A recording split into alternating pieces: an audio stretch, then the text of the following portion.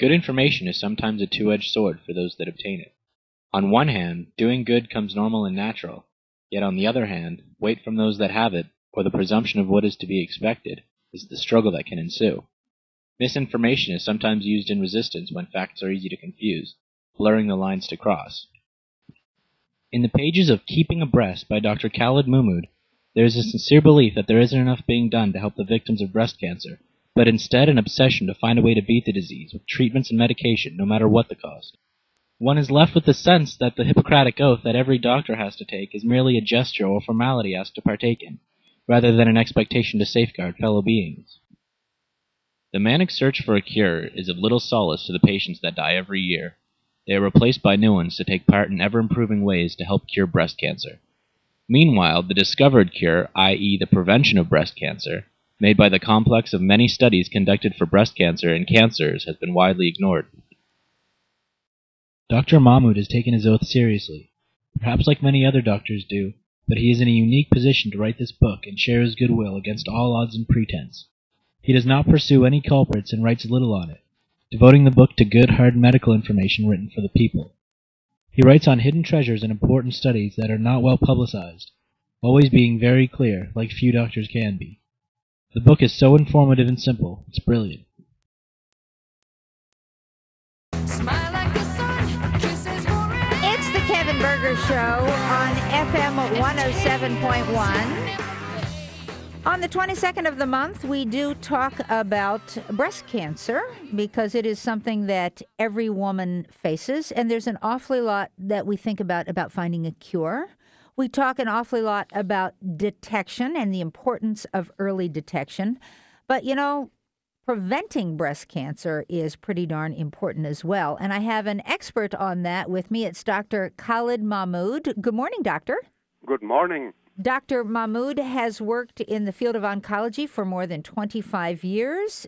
He's board certified, and he has a book out called Keeping Abreast, Ways to Prevent Breast Cancer. And you believe that breast cancer is preventable. Is that true? Absolutely. I think most of breast cancer is preventable, but unfortunately, it is not talked about much.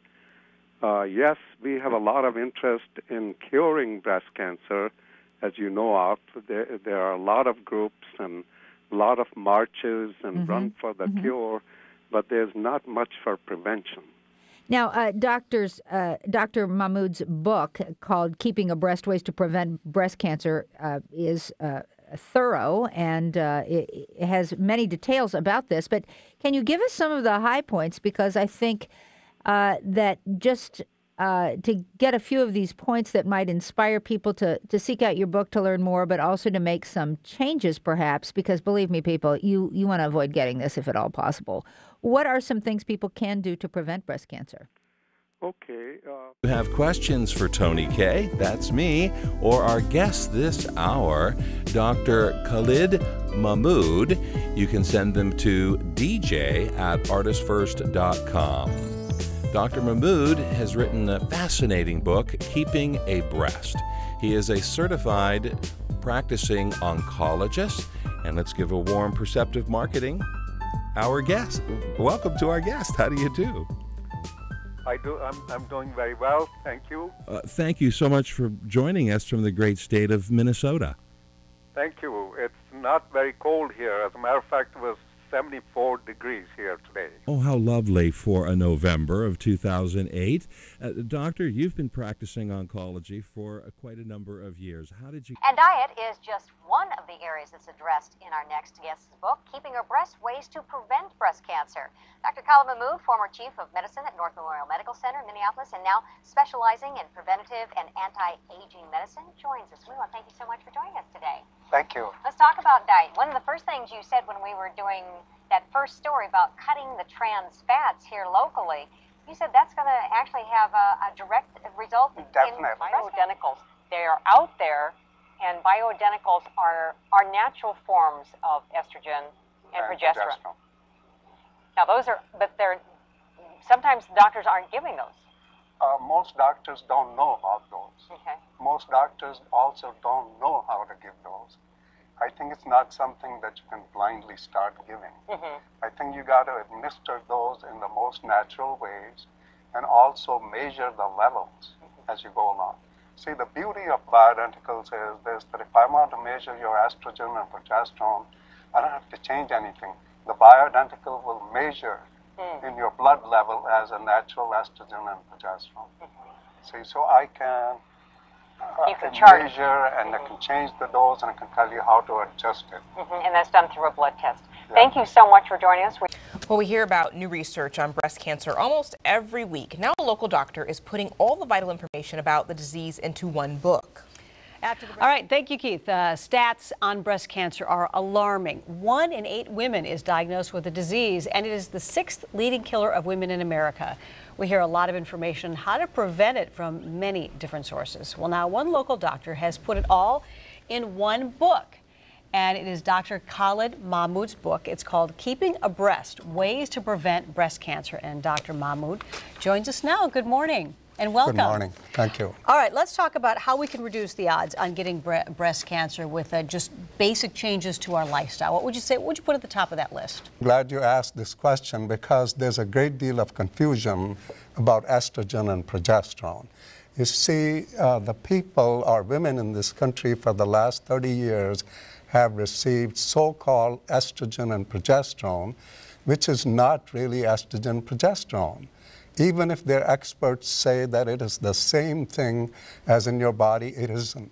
These are artificial compounds that are chemically different from what exists in your body. And those are the things that, through several different mechanisms, increase the rate of heart attack, strokes, as well as breast cancer. Now, if you're talking about your real hormones in your body, there's a way to give those hormones. Those are the bioidentical hormones, and if those are given right, you can actually reduce or extremely eliminate any risk of cancer from those. Those seem to be controversial as well.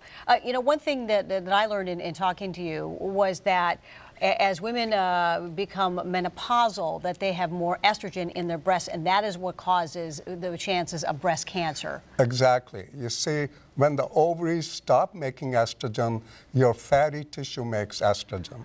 And you got a lot of fatty tissue in the breast that makes a lot of estrogen. So if you look at the concentration of estrogen in your breast as a menopausal woman, it'll be 10 to 50 times higher than what's in the blood. Now, if you give that woman some estrogen, that is natural estrogen, that will actually reduce the amount of estrogen that you will be forming in your breast. So there's many studies that have now come out. At least I have 5 studies in my book that show that these women do not, if you give them estrogen, natural estrogen, they don't have any increased risk. On the other hand, they have decreased risk of breast cancer if they take that estrogen. Same thing about progesterone. Natural progesterone protects you against cancer of the breast, but the artificial progesterone actually causes that. Okay. And women who are more susceptible to PMS at certain times of their life, you said they are also more likely. They are more likely because they got imbalance of estrogen and progesterone. They have a lot of estrogen, but they're not making enough progesterone. Progesterone is the thing that protects you against it. Okay, well, really good information, and you can find it all in this book, Dr. Mahmood's. It's called Keeping Abreast, and you'll be appearing at the Healthy Life Expo on Friday at 2 p.m. at the Minneapolis Convention Center. If you'd like